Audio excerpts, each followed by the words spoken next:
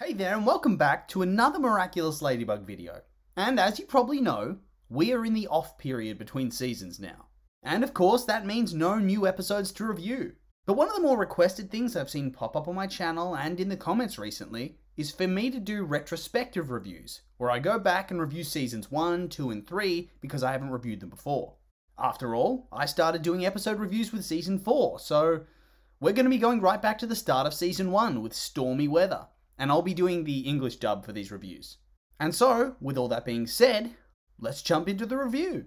So we start off the episode with Alec, the TV host guy, as he introduces two finalists for the Kids Plus Weather Girl competition, Mireille and Aurora Boreal. Seriously? Her parents never even gave her a chance, did they? Also, it feels so wild to me that there's a full-on red carpet event for some Kids Channel Weather Girl comp. It feels so random. And the fact that they're even holding a vote on this and that millions of people get involved, I don't know, it feels very mid-2000s. So for me, that's very nostalgic. Kind of like those singing competitions where you text different numbers based on who you wanted to win and they burn through your credit like nothing else. Oh, good times. And it's such a classic showdown too. The cool mean girl type and then the, oh no, I'm so shy and awkward and quirky type. Yeah.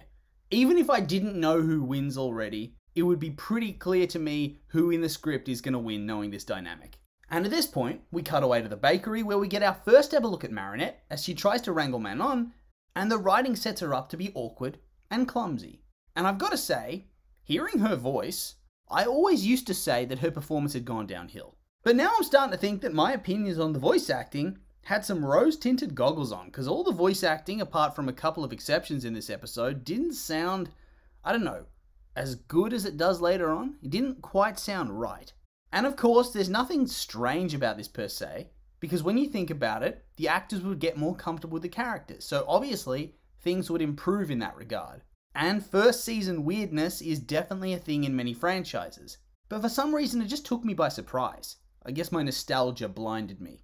Or I just hadn't rewatched in a very long time. Also, I feel like some of the writing, and I mean the dialogue, not necessarily the actual plot, is a little bit cringe at times. It just feels off in a way that's really hard to describe. So I'm thinking that the English localization team that translates the script for the dub has improved by leaps and bounds as well. Some of these lines are rough. Anyway though, now we get to meet Alia, who arrives on the scene telling Marinette that she has a tailor-made opportunity to go full stalker and watch Adrian at the park as he gets a photo shoot done. Also, why does Alia knock at the door? Is their apartment not attached to the bakery? It's in the middle of the day, isn't it? Wouldn't one of her parents be there to tell Alia to just go on up? It's so odd, because I swear they never ever do this again. Every other time somebody visits, they just enter the house after the parents say hello at the door, and then maybe they knock on Marinette's trap door. Shit, sometimes people just run past them and charge upstairs. Luca, I'm looking at you, mate. Also, Alia in this episode is really great. Just an all-around legend. Her highlights in this scene are calling Marinette out as a socially awkward mess who can't even speak to Adrian, let alone woo him, and then telling Manon that she's a magical, wish-granting unicorn who takes the form of a human with a completely straight face and unwavering voice. Honestly, in this episode, I almost feel like she's way more assertive and on top of things than she is in other seasons. Maybe I'm wrong, but she just feels a little bit different. And whilst I have knocked some elements of this episode, I gotta say that her characterization here is great. And I think I'd like her to be more along these lines again. She definitely mellows out a bit as seasons go, but this is a funner version. So then we cut back to the Weather Girl competition, where Mireille wins the competition, of course. And by a massive margin. Jesus, this show doesn't hold back. These are teenagers. Why would they show the percentages and then tell them specifically how many votes she lost by? And openly just says she got crushed. Ugh, Alec is such an asshole. I love it. And from here we get our first ever dramatic Hawkmoth monologue. And this one's extra cheesy. And I think the best part about the whole scene, at least for the English dub, is where he sends off the Akuma and does his little stick twirl thing, but unlike literally every other episode where he's like, fly away and evilize them, he says nothing, and there's just this deeply awkward silence. And then this makes me think about how he probably just stands there quietly for ages, whilst this tiny little butterfly flies all the way to its targets, and how he mostly just does nothing while the villain fights. Does he just stand there in the dark? I've never really thought about it before, but it must be so boring. And also, when she does get akumatized, the English language localization team, well, they strike again. And I quote, "That's my weather girl. Show the world who the best weather girl really is." Ugh, such a terrible line. And the way he says it sounds vaguely dirty. Ugh. We then cut to the park, where we get to see Adrian in the flesh, as Marinette and Alia teach Manon bad habits as they creep on him from behind a tree. And then they do a really awkward walk by, after Marinette openly talks about how she's planned her entire future with this person. And why would you admit this to a child? They love to blab. Remembering what I was like at this age, first thing I would do is tell my mum. And since her mum's friends with Marinette's mum, the cringe will come full circle, as her parents discover how obsessive their daughter is. Ugh, can't believe how clingy she is even in episode 1. For some reason, I thought it was more a gradual thing. But nope, full on, we're gonna get married and have babies and a dog and a hamster. And even saying that in front of your friend is weird to me, especially in the story, since they've only been friends for a few months at this point. Alia, it's not too late to make new friends. Run away, mate. Anyway though, as all of this is happening, Stormy weather freezes Mireille in a block of ice before we instantly cut back to Marinette and co, who are still creeping on Adrian, but have gotten even closer. Manon then notices that they have balloons with Mireille's face on them, which to me is absurd. How big was this competition? Was it so popular that they had merchandise ready to sell the same day of the announcement? They're acting like she won a bloody Oscar, not a kids' channel weather girl spot. Also, what the hell's up with the photographer and gorilla intimidating these girls to leave a public park? Pfft, dank. We then return to Stormy Weather, who walks back out onto the red carpet as the crowd chants for Mireille. And hey, I don't mean to be judgmental, but I'm gonna. And I think there are too many full-grown adults at this thing, and they do not look like journalists or supervising parents, just fans of this 13-year-old girl. And it's not like she's an actor or a musician, just a random girl who won a weather girl comp. It is odd. Also, the guy that asks, "Oh, where's Mireille?" is literally in the very next scene selling balloons. Come on, guys. At least intersperse the reused models a little bit better than this. Don't have them appear in back-to-back scenes. Oh, and Stormy Weather kills these people, by the way. She full-on kills them. Look how fast they got swept away. People would be colliding with cars and buildings, broken necks, spines, you name it. Bleeding on the brain. Oh, and then she flies off. And it's really clear from this that this is the pilot episode, hey. I mean, they try a lot of cinematic stuff. And some works, and some, like this, is a little bit cringy. But back in the park, Marinette has to be guilted into actually doing her job as a babysitter instead of harassing Adrian, while Stormy gets triggered by a Mireille balloon and sets her sight on the park too.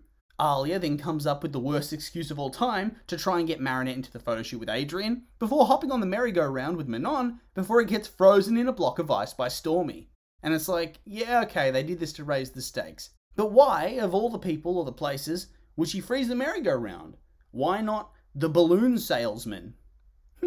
Oh, and then Marinette just full-on transforms into Ladybug in the middle of the park. And Adrian pretty much does the same. So I'm guessing they just don't care about people figuring out who they are at this point. If only Suhan could see them now, he'd have a mental breakdown. And then Ladybug even doubles down on her smooth brain by trying to wire cut the ice dome. But let's take a look at the picture. Based on what she's doing, she's trying to slice through the ice, right? The entire dome at once. But when she does that, since it's looped around it, it's going to just keep getting pulled tighter as she breaks through the ice. So one, she's put the people inside at risk of getting crushed by falling ice if the dome begins to crack under the pressure, but even more likely, when it cuts through the ice, wouldn't Alia now be at risk of being sliced in half as the wire gets pulled tighter and tighter around her? Look where she's standing! The wire is about her waist height, and if it can slice an ice sheet, it's going to slice a person, methinks, and too fast for Marinette to react. Dead. And then we come to the first big battle between the heroes and Stormy Weather, which has some cool moments. Way more cinematic than most of the fights in future episodes and seasons. Do they not do the awesome wall running after this episode? Because that was sick. And the moment where they both leap in the air to attack, straight out of anime. Loved it. Also, this was the audience's first look at Cat Noir, and for almost the entire fight, he is treated like a joke. I'm starting to wonder if he was ever important to the show. Here he's such an afterthought. Also, Ladybug banters and borderline flirts with him way more than I remembered. And he was way more normal too. Much better than his creepy won't take no for an answer persona that he adopts later on. But then after she claps them, she just leaves. Like, she doesn't even want the Miraculouses at this point? Bit inefficient, but okay. We then cut back to the ice block, where the fire department is trying to cut through the ice with an axe. Dude, what you doing? Wouldn't this risk cracking the dome and crushing the kid? Surely it would be less risky to, I don't know, spray it down with your hoses, because streams of water actually melt ice. That's a fact. Or, I don't know, maybe melt the thing with your cutting torch. They would have one in the fire truck. And I mean, a cutting torch shoots out fire, so yeah, it would melt through pretty quickly before the whole thing can crack and fall, but oh well. These are professional firefighters. But back to stormy weather, she lures the heroes to the TV studio to sneak attack them and trap them, but gives herself away by laughing evilly from behind them instead of just attacking them outright. Typical smooth-brained villain. Ooh, but it's her secret plan because she short-circuits the building. But instead of finishing the job here, after all, Ladybug can't even see in the dark, but apparently she can. It would just be her versus Cat Noir, who was pretty bad in the first fight, let's be honest. So this feels a bit like plot armor. Also, do they ever use the Cat Noir night vision thing again at all? Ever? Because this feels like it was a useful and interesting power that's not really been mentioned again. Also, once again, lots of really cinematic camera angles. Why did they not keep this style? I think it's pretty fun and unique. But anyway, she ruins her advantage by taking them onto the roof to spring her trap and shoots hail at them. Ooh, she has lightning powers, but yes, hail's the best choice. And I know this hail's freakishly big, but still, these people are superhumans. I think they'd be alright. Anyway, Cat Noir holds it off with his staff while Ladybug thinks of a plan, and when she thinks of one, Stormy Weather kindly stops using her hail powers so that Cat Noir can cataclysm the billboard, and Ladybug executes one of her most specific plans of all time. Seriously, what a maneuver! Using the beach towel as a paraglider, and then the spinning crane beam thingy knocking away the parasol at that exact moment. Sure, okay, why not? Everything's reversed, and the day is saved. And what do you know, lads? Turns out melting the ice would have been a good idea. Once again, these are professional firefighters. Goodness me. Anyway, we then end the episode with Marinette getting cockblocked by Manon, who gets to be in the photo shoot with Adrian while she has to watch on. Ooh, happy ending for everybody. And so, that brings me to the end of my first retrospective review. Let me know if you're keen for any more. And I will just remind you that these are only my opinions. But now I'd like to hear yours. If you've got time, rewatch the episode first.